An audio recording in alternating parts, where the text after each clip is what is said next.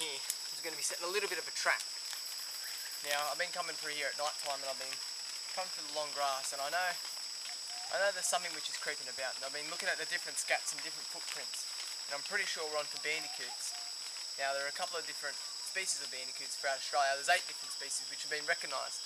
It's the northern bandicoot, which I'm after, which is endemic to this area up here in the Northern Territory, just on the Daly River.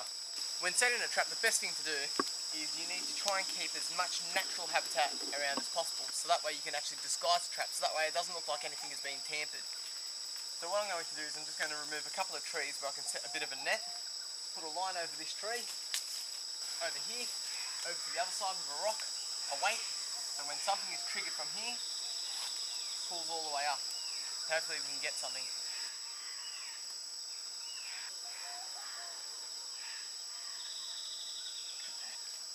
I guess the biggest thing now is choosing the correct sort of bait to use on this sort of trap.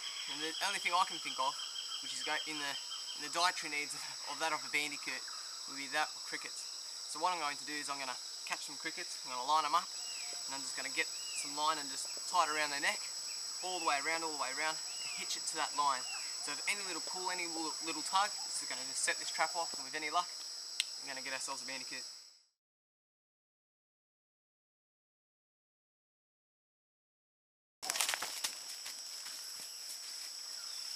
Oh, you're right.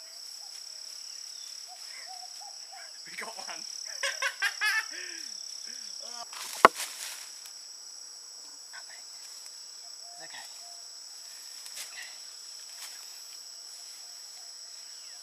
Let's scratch. Okay, he's got his little razor sharp teeth. You're okay, mate, you're okay. So there we go, that's the brown bandicoot here in the Northern Territory. Absolutely beautiful little species he is. You can just see just there, absolutely beautiful.